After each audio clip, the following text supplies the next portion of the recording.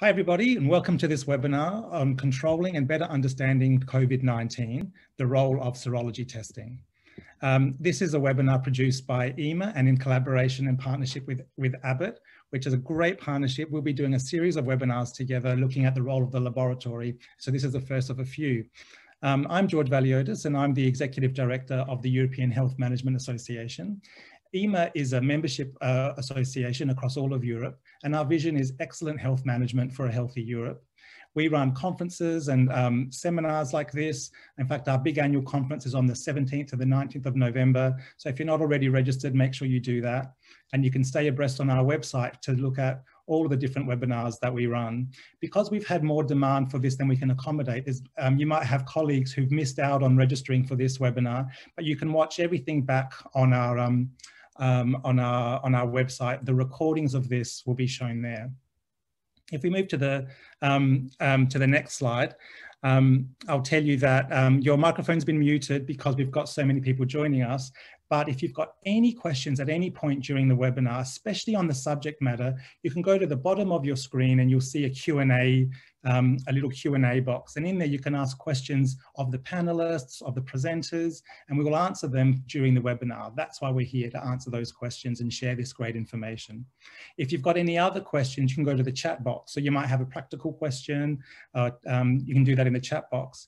As I mentioned, we're recording this, so you'll be able to rewatch this and share it with your colleagues who've missed out. And we're also live tweeting about this. So what have we got in store for you today? In just a second, I'm going to introduce you to Julieta Villegas, and she's going to talk about advancing efficient and timely community access to SARS-CoV-2 serology tests in Europe. And she's going to talk about a consensus document and how it came to be. And then once she's spent about 10 minutes presenting, she's going to invite the panel to join her for a discussion about that exact same work. And so they're going to discuss it for about 30 minutes. And I'll remind you that at any point during this time, you can ask a question in the Q&A box, and we're here to make sure your questions are answered. Once they've finished their discussion, we'll have a 10-minute Q&A with the audience. But this is the panel and what they look like. And you'll see them face to face in just a moment. In fact, you might even see them on the right of your screen. Their videos are live. But to let you know who they are, we have Julieta Villegas. So she's the Regional Project Director and Public Policy Consultant with Policy Wisdom. We also have Professor Rafael Cantón, who's the Head of Clinical Microbiology Department at the Madrid University Hospital Ramón y Cajal. And Rita Gonzales, President and CEO. Hello to you. So she's the President and CEO of Policy Wisdom. And Professor Liebert, who's the Director of the Institute for Virology at the University Hospital of Leipzig in Germany. A fantastic panel. We're going to have a great discussion. And in order to do that, Julieta, and I'll hand over to you to share your presentation and help us improve our learning and expand our thinking. Yeah. Great, and hopefully once we're done, some of those percentages will change and we sort of have a better idea in terms of the value and the role of serology testing. So great, thank you. So yeah, we're absolutely thrilled to be here. I just want to take a couple of minutes to actually set the stage for our discussion. So as we're all very aware of, we're in the midst of a global pandemic. So Europe, which was initially at the epicenter, continues to be one of the most affected regions in the world in terms of COVID cases and deaths, especially at a time when both vaccines and efficient treatments are unavailable. Public health measures such as national lockdowns are not a viable long-term solution, given the negative socioeconomic impact. A key containment and prevention strategy is the detection of the virus, and there are various types of tests which can support important aspects such as diagnosis, such as case management, such as the tracking on the spread of the virus. Among the different available tests are serology tests, which bring us today to this meeting. To this day, there is little recognition of the full scale of the potential benefits that serology testing can bring as an effective strategy to respond to the pandemic. So the paucity of the knowledge in terms of the dynamics of the immune response to the infection has led to a hesitation on recommending the use of serology tests. So clearly there is a lack of clear policy guidelines on the role of serology testing. And there's not a clear plan on rolling out serology testing as well. So taking all of this into account, there is a clear need for an expert consensus on the use of serology testing. And so this is how this multi-stakeholder group came about. So we have a group with different backgrounds and areas of expertise that covered different topics and that came about to inform the development of a consensus paper. Ultimately, the group considered and discussed recommendations to enable both the recommendations and implementations of serology testing to support mitigation strategies at the regional, national, and local level, and to build community awareness and guide advocacy efforts. Next slide, please. So the consensus document that was developed during this process has 5 main sections or central sections, and it basically covers such key aspects, including the medical and scientific perspective on serology testing, the impact the pandemic has had on population health. So for example, patients, health systems, vulnerable communities, the broader socioeconomic impact. So for example, on labor force, different sectors such as tourism, the trade industry, the access and quality of education.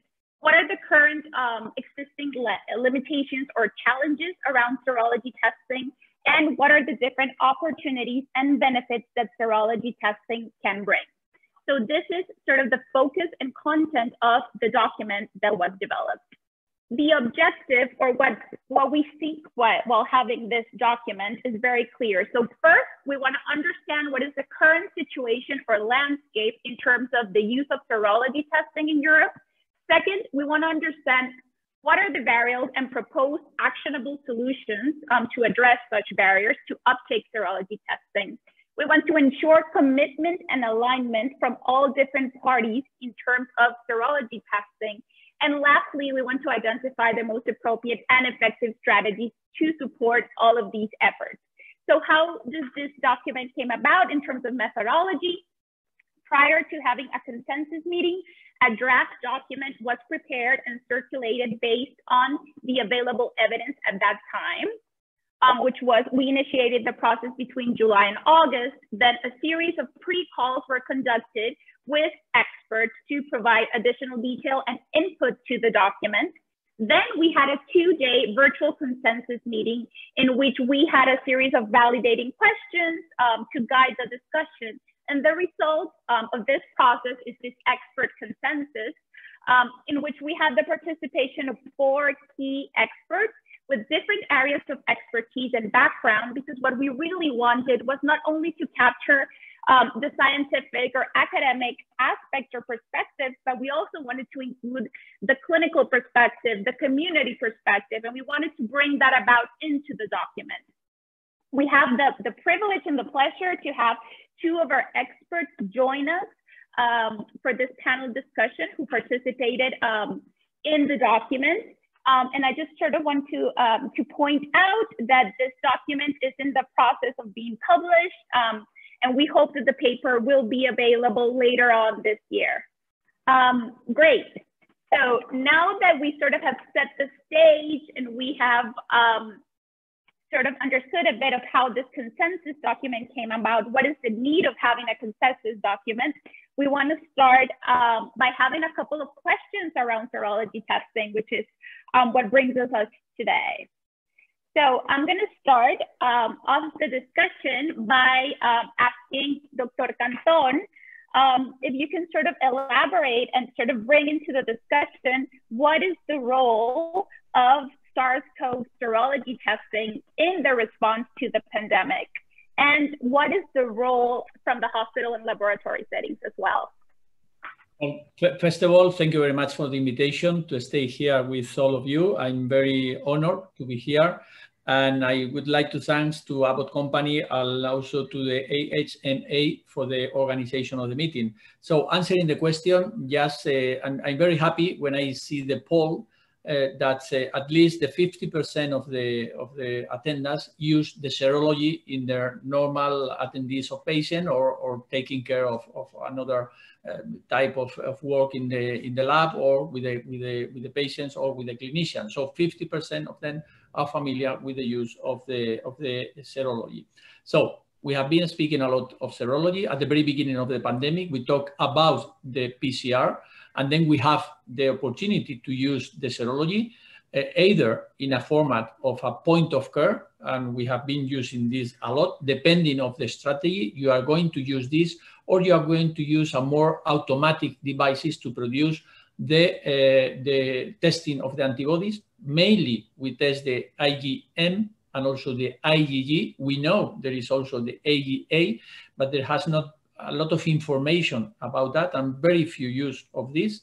And also we can use the total antibodies. So mainly we are going to use in two different settings. One of them will be for a single patient. So we will test these patients if the patient has been in contact with the virus, with the SARS-CoV-2, and we can demonstrate either the presence at the very beginning of the IgM and also the IgG. So we can take a decision with these patients with or without another results of the PCR.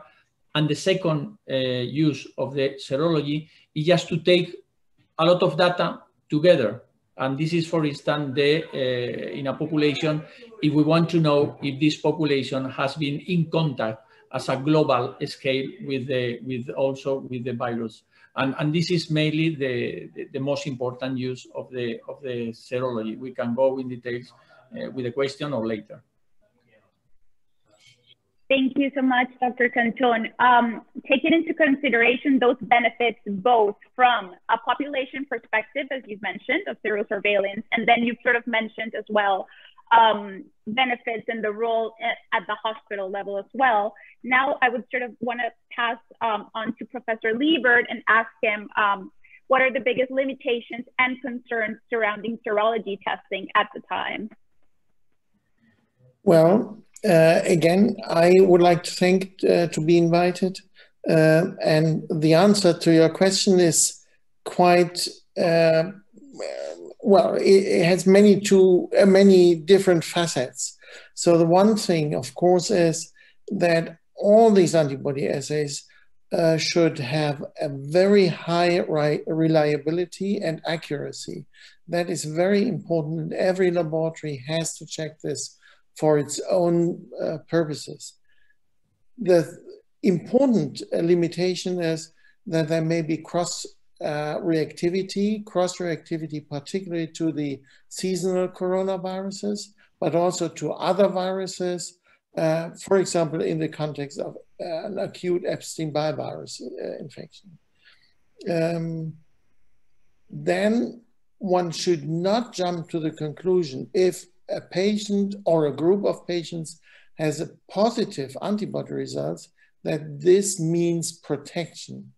And this is a very big gap between, in our knowledge, we still do not know what protection actually means.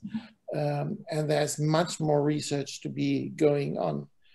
And we probably need in the future, particularly after the availability of vaccines, we need new formulas, test formulas, which include probably also the measurement against certain epitopes or certain proteins that are part of the vaccine.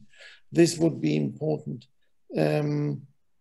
So the tests need to be adopted probably pretty soon and not stay as it is, but we need to adopt this.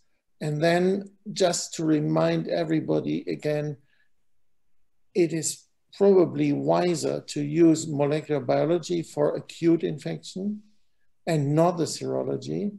But for the community level, it is a very good addition to molecular biology to have good serology assays. Yes, thank you so much, Professor Liebert. And I think that's one of the sort of the key aspects that we highlight in terms of how serology testing It is not intended to sort of replace molecular testing. We're not saying that in any part of our consensus document, but it has a role, a complementary role, and they can be used together, particularly in community settings, and as we're going to see later on, in high-risk groups and population hotspots as well. So yeah, thank you for bringing that about. Now on to Ana Rita, who's going to provide us with her expertise and policy perspective. We've sort of heard very much sort of the nitty-gritty technical limitations, but from a policy perspective, what are the biggest challenges around serology testing?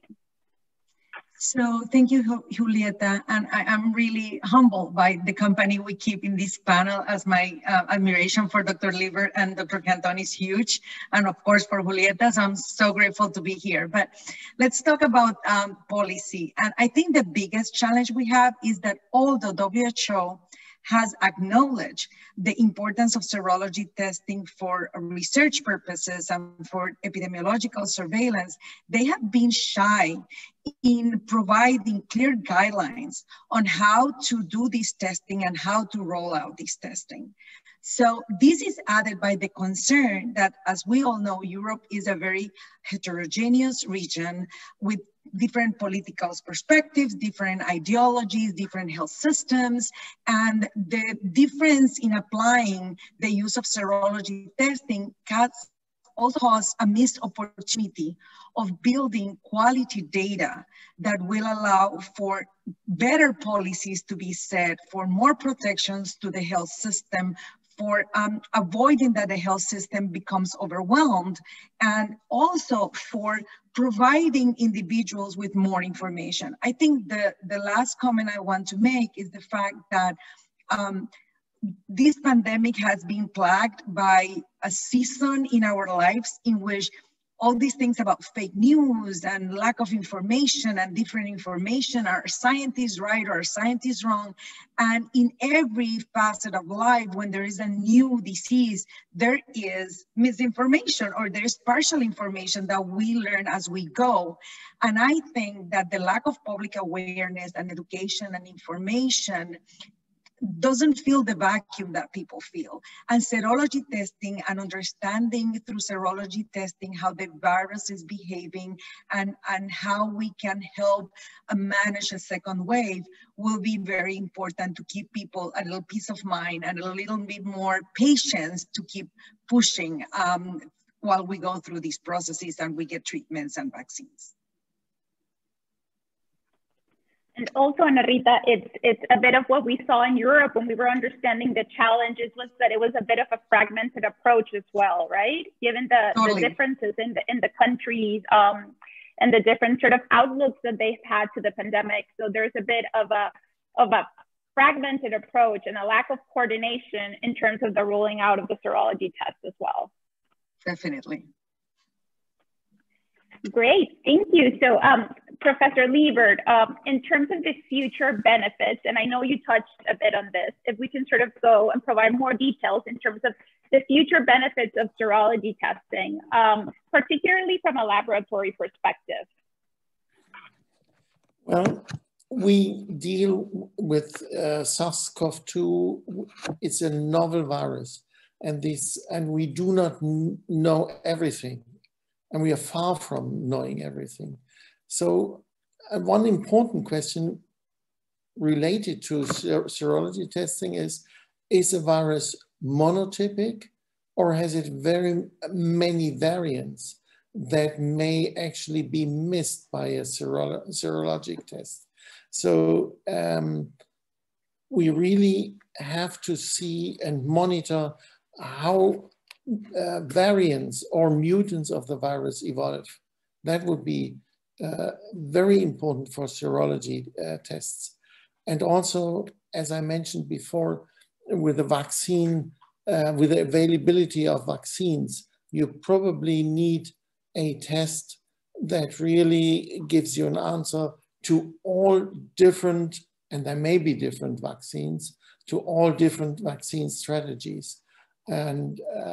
And you probably have to test with an equal sensitivity and specificity, the immune response to a potential vaccine. That will be very important.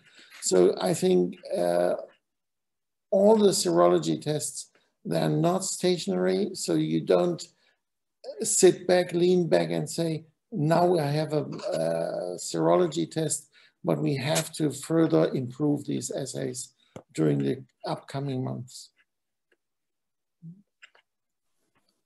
Thank you so much, Professor Liebert. And sort of providing more detail on that, Dr. Cantón, if you can provide us more around the benefits related to the use of serology testing, particularly from the hospital perspective, and also if any specific groups should be prioritized in terms of the use of serology testing as well. Dr. Cantón, you're in mute. Well, I'm with you now. Sorry for that. Yes, well, don't worry, that's the phrase of 2020. You're on mute, I think. I saw that somewhere. So, yeah. Well, I was telling that it is very clear the benefit of testing the serology in the patients and also to take all the data as a group. And here we have very nice examples in different countries. And also, we will probably compare those countries that has high levels or serology, IgGs in the population, with those countries that has low level in the population, and how it's going to be the second wave of the virus. So I think we still have to know with this data. But obviously, for instance, in our country, we have a very nice study in Spain, just taking a representative population. And we know in different regions of Spain, which is the positive IgG in this population. Even we have this data in different hospitals within one population, and we can see difference in between them. So probably one thing that we have to do is the follow-up of this population, just to learn more. As Professor Liebert said, we know a lot of things of the virus, but we still have to know more things. And even in that case, we can do some strategies, future strategies of vaccination of this population. And probably the high risk of this population will be people working in hospitals, in healthcare settings, but also people living in long-term care facilities. I think this data will be very useful to manage as a global in the way of epidemiology. Great, thank you so much. I see that we have a lot of questions, which we will get to them shortly, and we love it that there are so many questions and interest from part of the audience. Rita, I would like to ask you, now that we sort of talked about serology testing, a bit of the limitations and the benefits and the challenges as well, does serology testing have a place at the national testing strategy? So here you will have to shut me up because I have so many things to say. So first of all, definitely, we need a very robust national testing strategy. And serology testing does have a place in the national testing strategy. It is very clear, and it should be very present, that it does not replace molecular testing, but it complements it. And that's what is so important about it. So serology will help us understand the behavior of the virus and help us understand the immunity behavior. So as Dr. Liebert was saying, as we get a vaccine, it will become even more important to have serology testing. So it's so important that we push for making sure that our national strategy considers not only diagnosis, but that it considers all of these aspects that will help us contain a pandemic, that will help us contain a second wave. So it is so important that we make sure that all of the elements of the testing strategy are in place, and that testing strategy is properly funded so it can be executed. Great, thank you, Rita. I would like to ask Professor Liebert, so do you think that serology testing is the missing link that will solve the situation in terms of the pandemic, or what's the role? Well, this is an interesting question, in fact, and I'm not going to contradict myself on what I said before. I think it has a great potential. It can be a very important component of the strategy to combat the virus, but we still do not know whether antibody positivity tells us anything in terms of protection. That probably will be an important missing link or still in the serology testing. Nobody should think I have antibodies, so I'm safe. I can deal with unprotected with patients. I can disregard all these measurements like mask wearing, like social distancing, and things like that. Mm-hmm. That is definitely not the role of our serology tests as we have them today. What we need, and that is, then we really have a missing link and have this close to this missing link. If we could tell from a serology test what protection means. Nobody really should think that having an IgG or whatever response would something be like an immunity passport, like something the allowance to work or to act as in the pre-pandemic era. This is probably not the case, and nobody should think that this would be probably something like the freedom to behave as one wishes. So serology should not be overstressed. Thank you, Professor Liebert. And Rita, does serology testing have a role to help countries better prepare? Does it have a role in restarting economies? Definitely, and I echo Dr. Liebert's words in terms of, you know, don't use it to give you a false sense of security. Even issues like we're talking about these immunity passports and things like that, that definitely, personally, I think that most of the public health professionals in the world disagree with, because they can bring more problems than solutions. But definitely serology testing is should be a cornerstone of really how to prepare. First of all, because it will benefit the health system. So if you do properly serology testing, you lower the demand for hospital services, for example. You can work on rapid triage of people with symptoms so that they can be put in the place where they need to be. That will allow for best use of the resources that we have, that we all know that they're scarce, and although they're trying to put more resources because it's such a dramatic thing, it will be scarce. And we need to make sure that we use the COVID resources in the most intelligent way, because we cannot abandon the rest of the diseases and the rest of the needs of the population in terms of health. And I think it also will help with the mapping of the hotspots and the populations at risk, and really developing more targeted community interventions that will help contain the pandemic. Great, thanks, Rita. Based on that, Dr. Cantón, what do we need to add serology testing to our strategy and its implementation, and how can hospitals and laboratories contribute to this? Well, I think if we believe, and I think this is the case, that we need to test serology, you have to do your best to produce these results. So depending your organization, but normally you have the machines in your labs. This is quite normal to have this. If not, you have to provide these to the laboratories to produce them. But if you have the machines for the suppliers, you can easily introduce the serology in your workflow of the laboratory. It's normally very easy. It is more easy or easier in those laboratories that has an automatized devices because you have the personnel.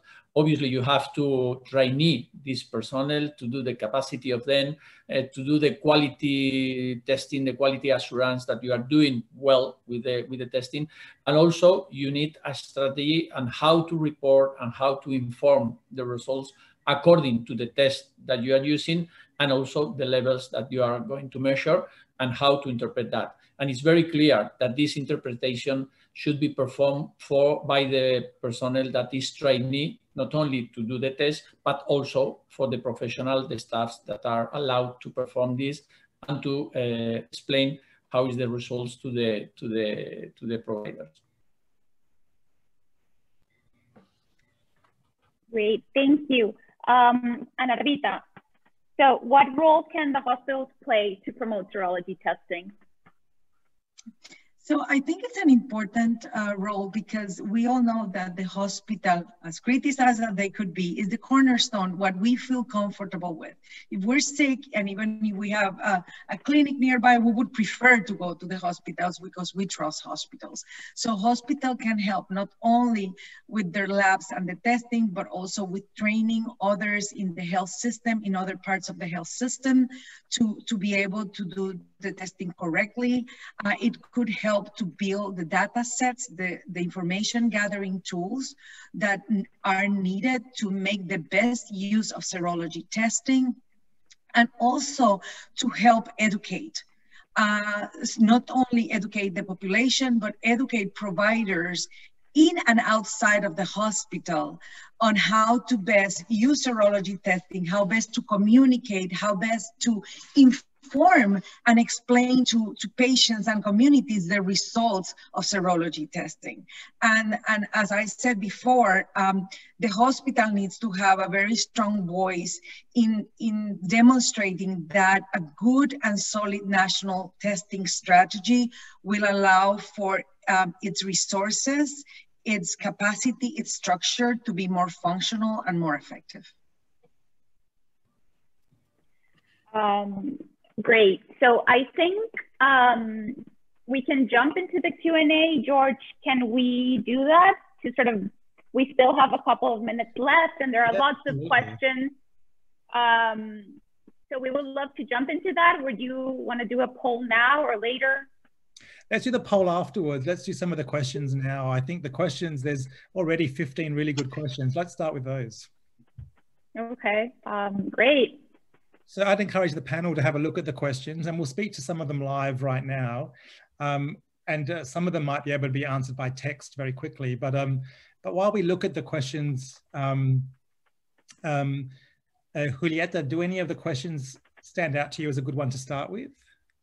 Or even the panelists, if you see a question that you'd like to begin with, just let us know. I know there's a lot to read there. Yeah. Well, there are some technical questions here, Julieta. For instance, one of them is that there is various publications, so no delay between SARS-CoV-2 IgG and IgM. Would you comment? I can give my opinion, but of course, Professor Liebert, you are an expert. But this is very clear. It's not the dynamics of production. This IgG is similar in all the population. And curiously here, we show no so big delay in the production of the IgG regarding the IgM.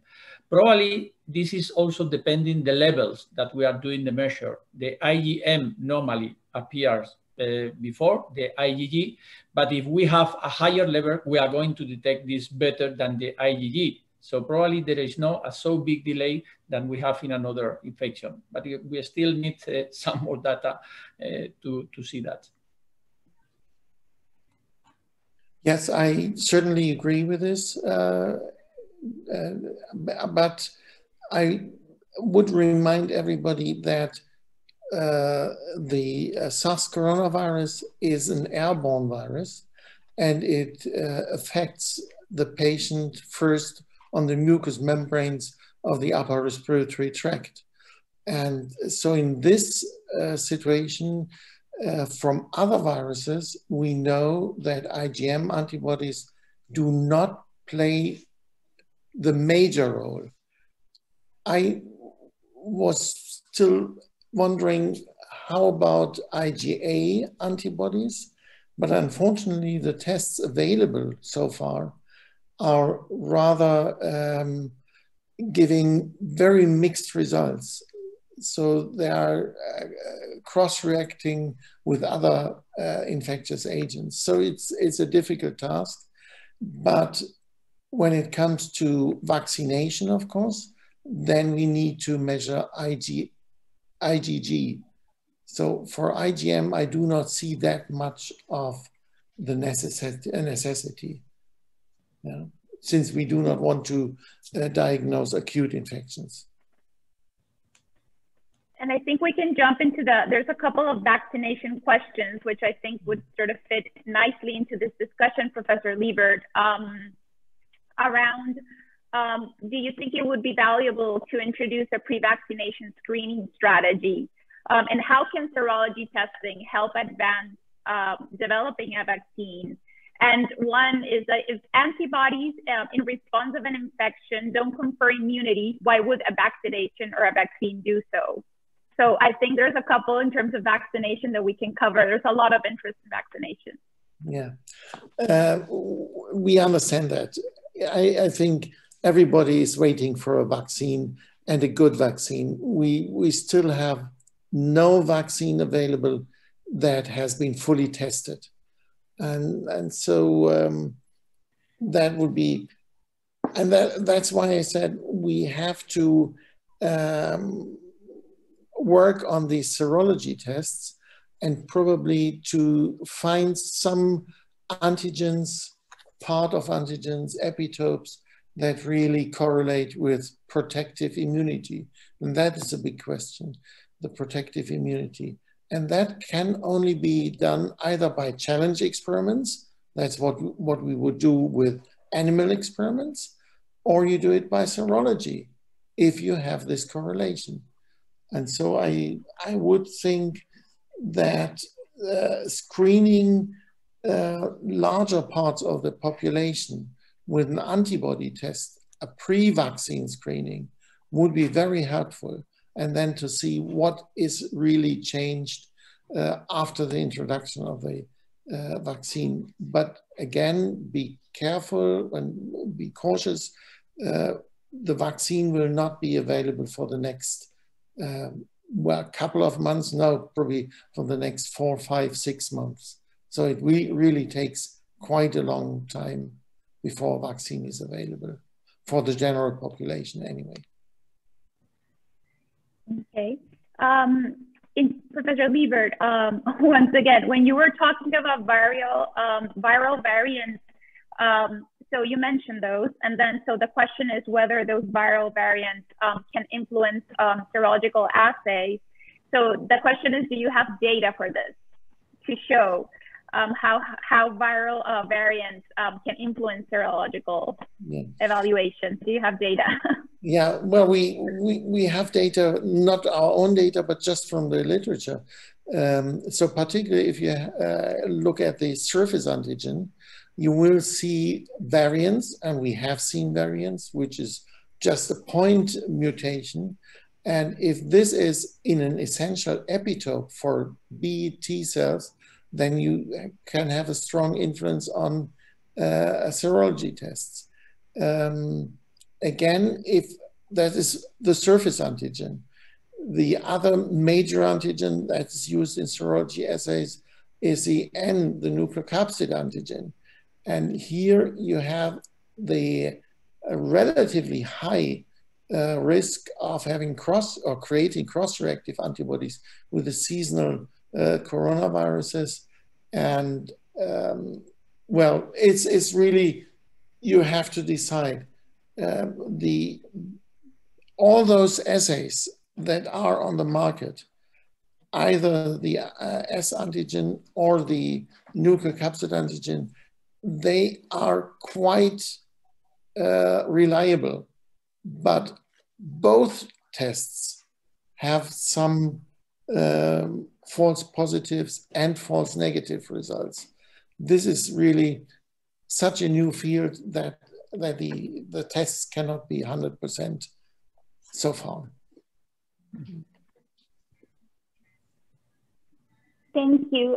So there's a question, and I think all of us can sort of chip in into this, which is sort of if we can really sort of spell out the clear benefits and the role that serology testing has currently, and specifically this can be answered together with the question about the role in terms of studies.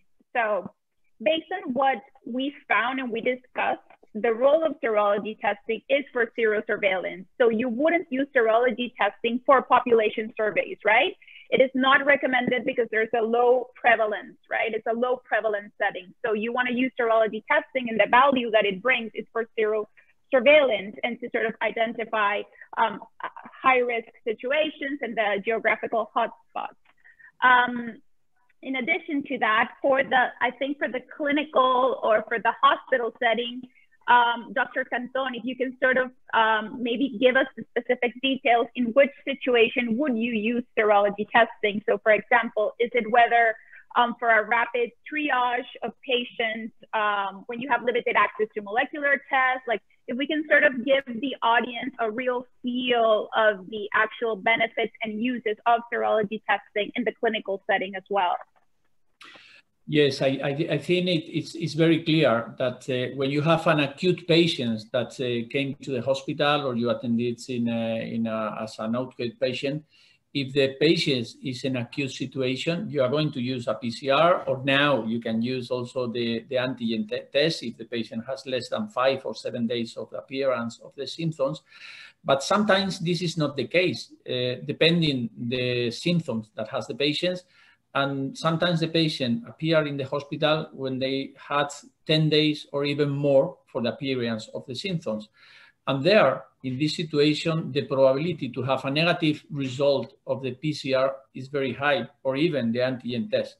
And the only possibility to know if the patient has been related of the appearance of these symptoms that could be related with the appearance with the COVID or the SARS-CoV-2 is to perform a serology. And I think this is the most the clear indication of the serology, just to know if the patient, of this patient that has a PCR negative, was in contact with the SARS-CoV-2.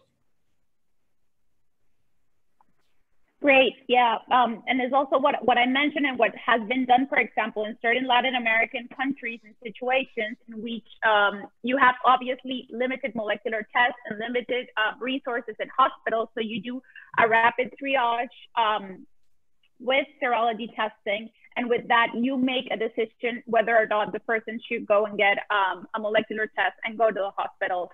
So we've had sort of those strategies as well that we have used in the Latin American setting. And I think one of the questions was, what is sort of the window or the timing in terms of when to do serology testing?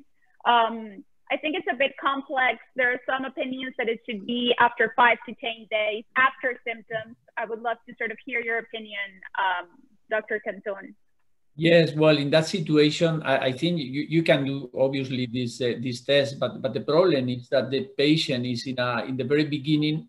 Sometimes you will lose the patient as a COVID, and you will only have the clinical data of the patient. Even in that case, using the IgM, the Dr. Liebert explained very well the caveats of the concerns that we have with the IgM. So I do not recommend to use only this strategy as a way of taking care of the patient. Obviously, if you don't have any other possibility, you are going to do the serology, but you will need to repeat the serology if it is negative in certain days, probably 5 days later or even 10 days later, because you are going to lose this information. Okay. Julieta, may I just jump in? Of course.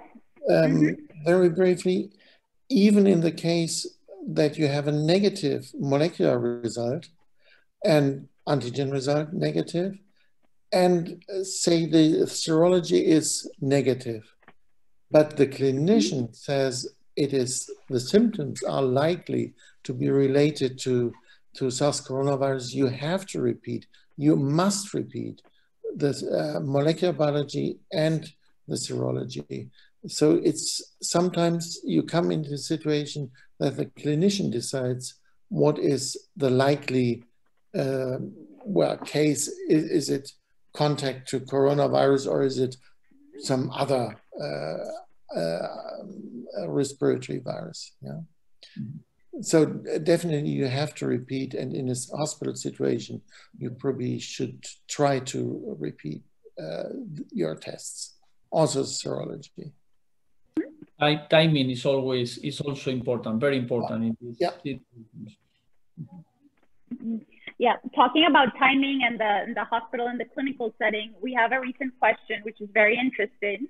So it says, we see many patients with a credible history of COVID-19 PCR positive who make weak or no evident IgG response to the SARS-CoV. Yet there are a few reported cases of reinfection. Is there any better test of immunity for such patients? Dr. Liebert is sort of smiling, so it's like, answer the question. It's a very important question, definitely. So we hoped that an in vitro neutralization assay, which you do under biosafety level 3 laboratories, that this would give you the answer.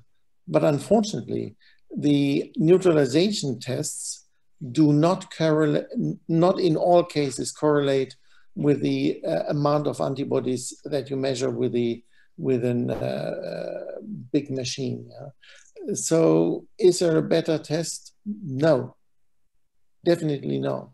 And we all have seen patients that get a second, a reinfection, a true reinfection with a different variety, a different, mutation of the virus. And yeah, that occurs. We cannot say is about in 5% of cases or is it in 1% of cases, but it definitely occurs. Anything to add, Dr. Cantón? No. This is very clear. As it is not very frequent, but we are seeing this type of patients, and I think we have to follow up this patient just to understand what is happening really with them, because even with a positive serology or IgG, we can see a potential reinfection in the patient. It's very unusual, but we have very few cases of that. Mm-hmm.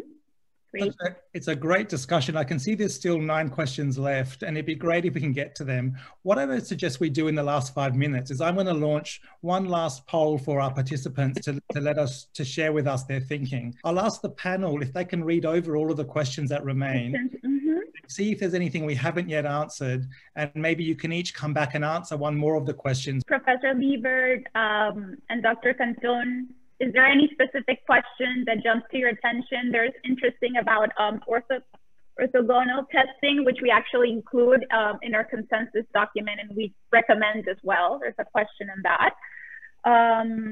Julieta, I wanted to say, while you're looking at these questions, that there is, I look at the questions and there are no policy related questions, but I want to say that if we had solid guidelines and very clear pathways, that a lot of these questions will be answered. So I think it is very important that we develop answers, we know the answers, but also that we pursue policies that will ensure that there is a broad understanding of what is best and that we made it available to everyone that can benefit from it. Great, yes, very important to keep the public health and policy perspective as well. So basically, do our speakers agree that we should first understand the different uses that may require tests with different performances, and often serology is used with no consideration to this aspect. So what, if I understand correctly, what they're trying to ask from this question is that we should have different tests with different performances according to the different uses. So for example, if we have a test for screening, it should be a different performance versus if we have a test for diagnosis. Well, I think we always need a test that has a very, very high specificity. If we are going to do an epidemiological study, this will be probably the most important one, to have this with a very high specificity. In the other side, if the test has also a very high sensitivity, we can use this test for the patient care. But at the end, if we have a test with high specificity and sensitivity, this will be the optimal test to be used in all the situation. This is my opinion in that case. Yeah. Great. Okay, so there's one on immunity, which I personally find very interested as well, to Professor Liebert. So it says, current evidence shows that 1, most people seroconvert, 2, most have neutralizing antibodies, 3, very few documented cases of reinfection until now. Wouldn't this be enough to confirm that past infection confers immunity? No. That's a tough one. I definitely disagree. You disagree? Yeah, I disagree that all patients with a SARS corona infection do develop antibodies. This is clearly not the case. It's in our hospital is about 25 to 30% of patients who do not develop antibodies. That's the first answer. The second thing is that these antibodies, in some cases, and this is not very rare cases, do not persist for a longer period of time. They are present for 10 weeks, 12 weeks, and maybe for 4 months, but then they decline and rapidly decline. And we have seen in our hospital 1,500 beds, we have seen so far at least 7 patients with a reinfection. And I think it's not that rare that you really say it doesn't occur. So antibody testing is fine, but you have to be careful to interpret the results. Okay, so what are the prospects to develop a multi-antigen antibody test to enable the detection of different antibody outcomes after various clinical pictures and vaccines of different types? Dr. Liebert, you were doing? I do not like these multi-antigen serology tests. I think we need a specific test. As Professor Cantón already said, we need the highest specificity, and if you do multiplex assay, you lose on specificity. So I wouldn't really recommend such an antibody test. Yeah.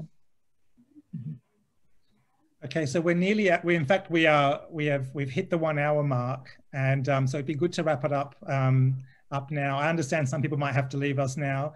Speakers, panelists, are there any last things that you want to speak to before we end? Because in one way, I'd like to let the conversation go on. We've got some great discussion here, but is there any final comment on any of those questions that you can make before we end? Maybe as a final round, if we could do a final statement from each person.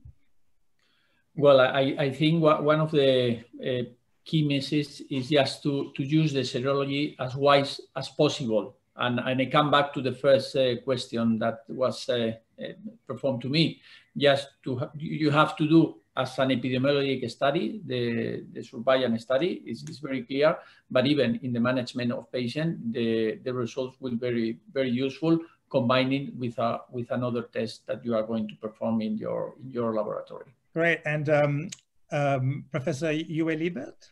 Yeah, well, I think one probably should, even as a laboratory person, one should not be too confident on the test results. So be careful and discuss with the clinicians what the results really mean. That's a very important part.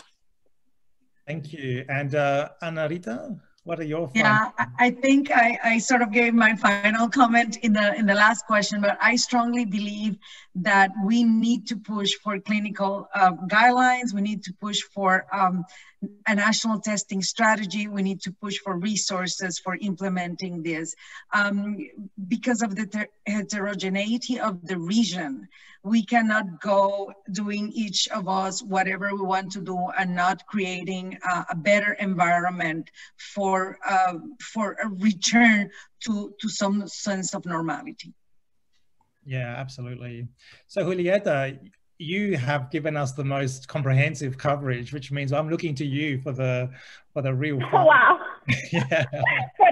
No pressure for the closing remarks. Yeah. No, I think we've had a great panel discussion, and I think part of the challenge of this document, of this discussion, is that it's live. So information it's rapidly changing, and we have new data, which actually makes us update. So we need like current updates, and we need to sort of stay alive in terms of the new data that's coming out.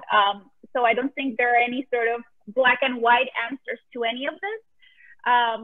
I think that's part of the scientific approach that we have to take to this pandemic, and that we have to recognize the value of serology testing as a complement to molecular testing, and to sort of understand its benefits and its roles in terms from both a research perspective and a clinical perspective. Terrific. That has been an amazingly informative webinar. What I want to say to the participants is I want to thank you for your time. I hope you found this informative. This is the first in a series that we're running with Abbott. So so stay tuned if you want to learn more about this. And Abbott will also be at the EHMA conference on the 17th and the 19th of November. So if you haven't yet registered for the conference, make sure you do that so we can further having discussions like this. I thank all of our speakers, Professor Cantón, Rita Gonzales, Professor Liebert. Thank you so much for your generosity of time and for being with us. And Julieta Villegas, your presentation was great, and thank you for your great coordination for today. It was a pleasure. Great. Thanks to Abbott. Thanks to all of the team at EHMA who helped put this together. And stay tuned. Let's keep talking, everyone. Bye for now. Bye. Bye.